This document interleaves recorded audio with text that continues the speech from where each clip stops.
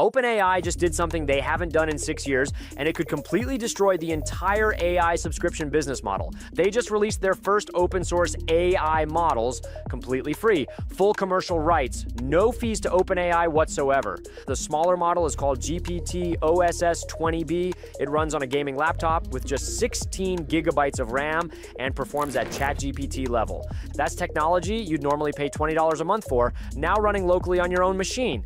The bigger model, GPT-OSS 120B, matches GPT-4 performance, and it runs on a single high-end GPU. Both models are licensed under Apache 2.0. That means you can download them, modify them, use them commercially, and even redistribute them. Zero payments to OpenAI.